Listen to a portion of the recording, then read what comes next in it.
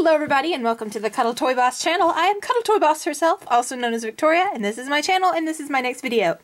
And this video is a super fun make your own video. Now it is not a make your own My Little Pony, but I do have two My Little Ponies here to join me. I have a Generation 3 My Little Pony named Serendipity. She's got some four-leaf clovers there. And I've got a Generation 4 My Little Pony called Lucky Dreams. Got a horseshoe there. And they're going to help us. Have you figured out what kind of holiday video this is? That's right, it's a St. Patrick's Day video. And they're going to help us make some St. Patrick's Day little characters, kind of like Shopkins. So Shopkins has done Easter repaints, and they've done Valentine's Day repaints, and Christmas repaints. But you know what they haven't done? They haven't actually produced a line of toys for each of the holidays. They've done repaints, but they haven't done a, oh look, we have little characters themed off of this holiday. I'm going to do that today. To make these things, you're going to be needing air dry clay. No baking, dries hard, and you can paint it.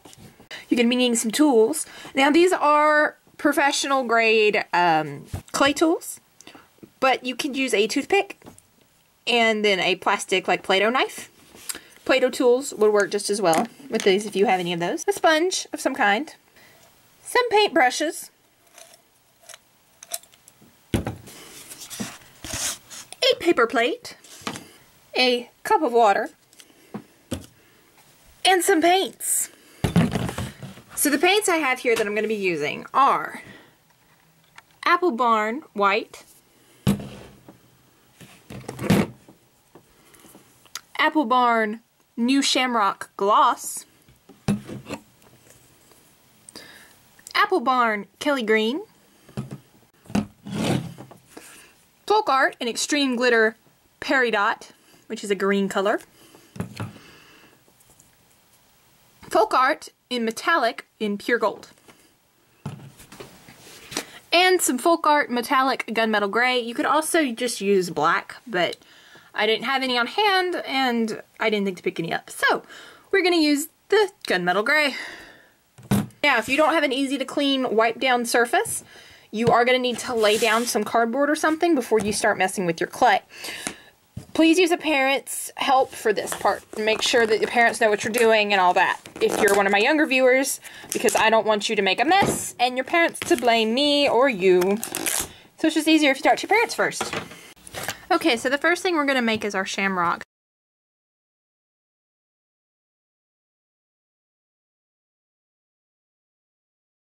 So I have my piece of clay right here.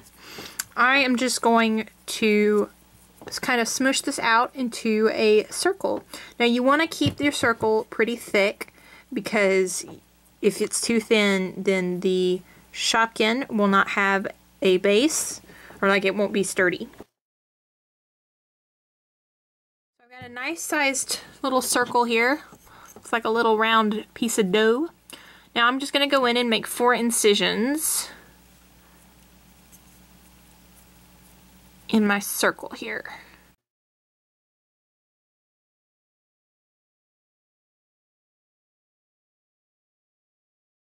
Okay, so now we have our little flower or plus sign as it looks now.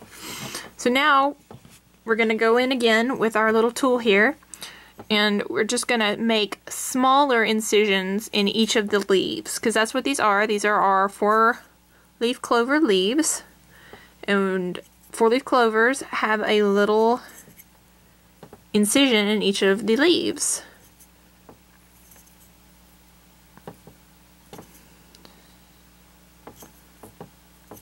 Just like that.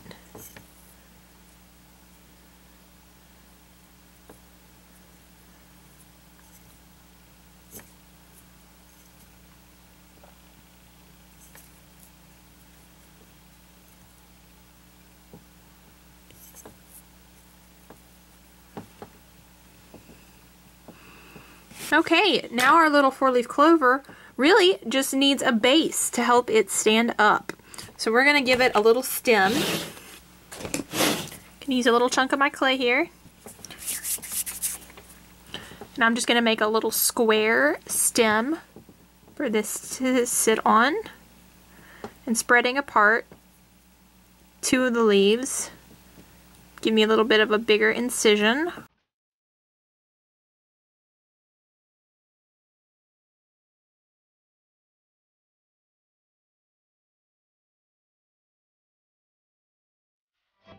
And once again, taking my knife here, my little knife tool, my Play-Doh knife, whatever you have available. You're just going to smooth it out and make sure it's all connected.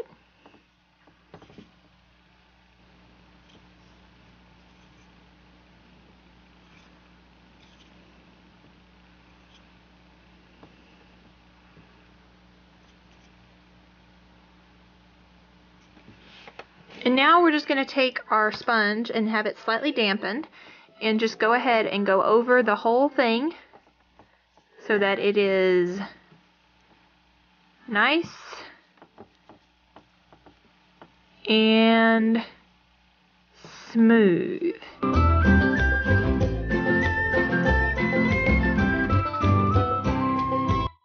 And if you see any flaws you want to address, you just go in and address that. Like here, this line is a little shallow. I'm going to go and make it a little bit deeper. Same to this one over here. And then make this a little bit more, hey, this is a stem, separate from the thing itself. And there you have your little shamrock, or four-leaf clover. Now I'm going to set this aside and it's going to dry, and once it's dry we will come back and go ahead and paint it. Okay, our shamrock's all nice and dry now. Here's what the finished dry product looks like before we paint it. It looks super nice. Now the shamrock is a little bit bigger than your average shopkin. I have Millie Mushroom here to show you the difference. So when standing, shamrock's just a little bit taller, and the shamrock's a little bit thicker. Well, now that our Holidaykinz is all dry, we're going to go ahead and paint it. So I have my paper plate here, and my paint. For this one, for our shamrock, we are going to be using New Shamrock, White, Extreme Glitter and Peridot,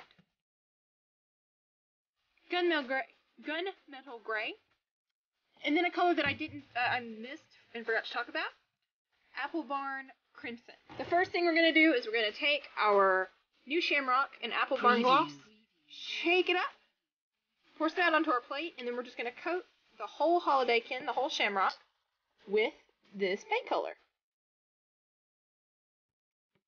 So because I'm going ahead and painting the whole shopkin here, I'm not really worried about color distribution. So I'm going to take a wide, flatter brush here and just go ahead and start coating the shamrock. I don't know if you noticed, but I did have to use a good bit on this one, just because the clay does seem to soak up the paint really quickly and soak it up a lot. So you do have to use a good bit of paint on your paintbrush to make sure that your Holidaykinz or your shamrock is fully coated.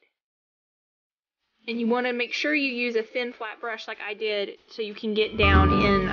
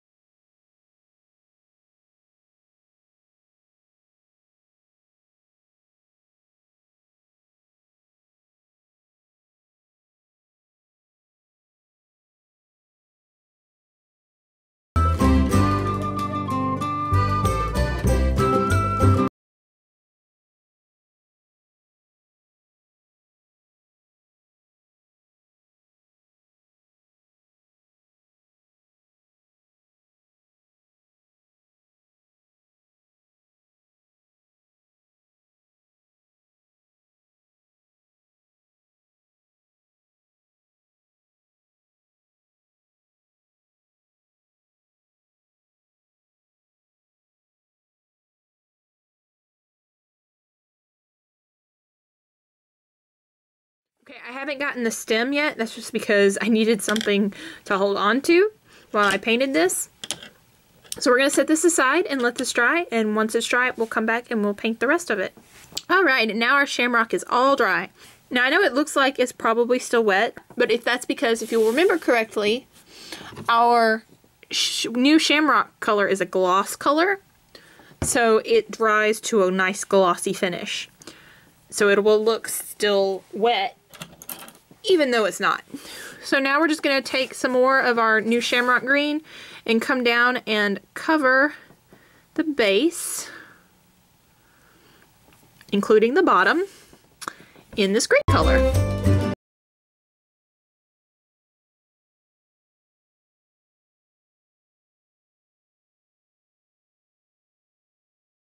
Alright, now that the stem is painted, I'm going to go ahead and set this off to the side and let that dry, and once it's dry, we'll come back and do the next step. Okay, our Shamrock's all dry now, or at least mostly dry, which is good enough. Next, we're going to take our glitter green here, and we're going to shake it up. You need to shake up the glitters really well. And then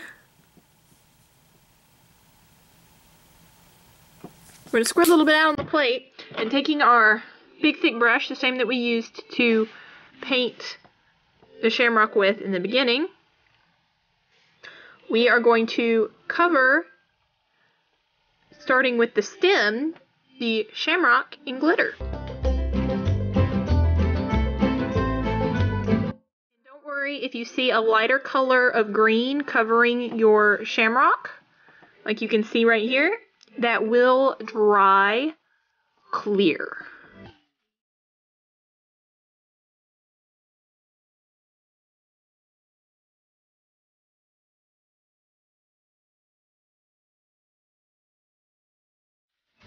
Okay, because this has to sit upside down to dry, I'm going to go ahead and stop there and set it aside, and once that part's dried, we will come back in and finish covering the rest of it with glitter.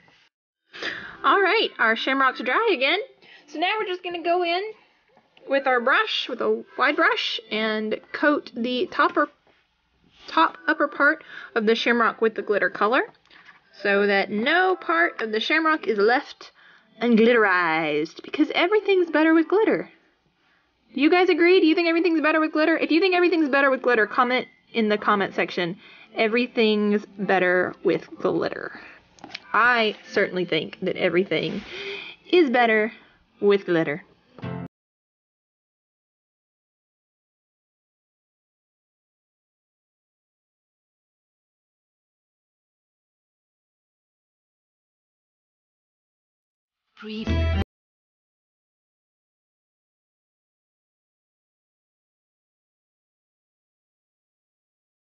And in case you want to look at the bottom, you see the glitter did dry almost clear. It's like a greenish goldish glitter color. Our Shamrock's nice and covered with glitter everywhere. We're going to set it to the side, let this last coat of glitter dry, and then we'll go on to the final steps. We're almost done with our little Shamrock, guys. Alright, our Shamrock is all dry now.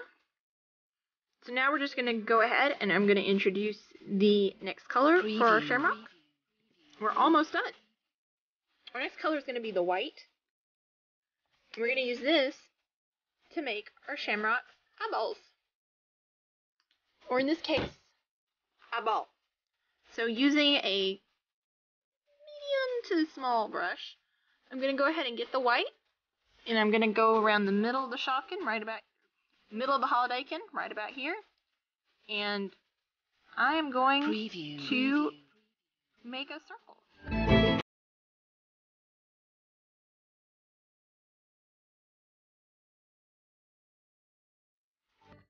That's it. We're done. Just kidding. We're not done. Or at least we're not completely done.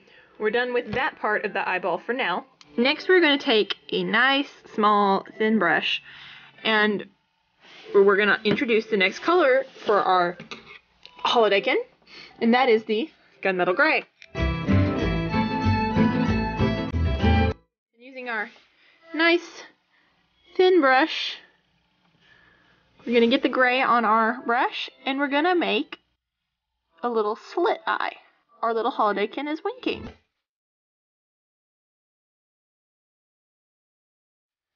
So I don't know about y'all, but when I picture a Shamrock's expression, it's a little mischievous, winking Shamrock. So now we're going to go ahead and we're going to take our brush here and we're going to give it some eyelashes as well.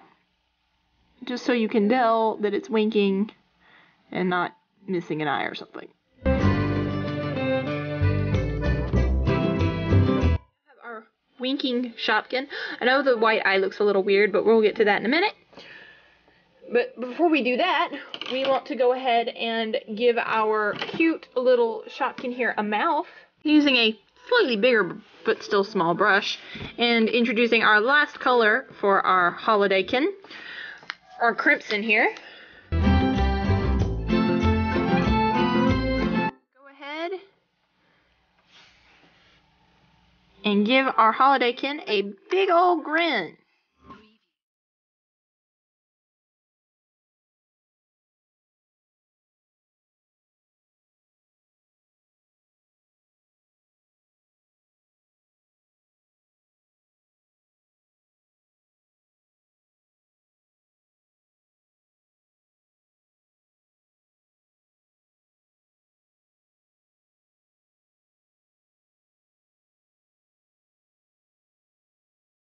Awesome, look at that. Our Holidaykinz almost finished. The last thing we need to do is we need to give it an eyeball in the white circle. So once again, taking my thin brush here and getting a little bit of that gunmetal gray, or black if you'd rather use black. Just gonna give it an eyeball right in the center of that white dot.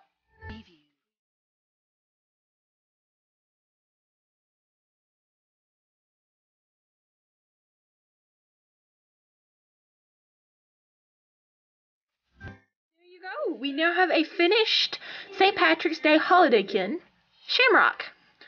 I think I'm going to call her Sally Shamrock. What do you think, Serendipity? Do you think our Shamrock looks as good as your cutie mark? I do indeed. She looks quite excellent. Thank you, Serendipity. Sally gives you a kiss. Mwah. Sally or Sharon Shamrock? Sharon would be a good one.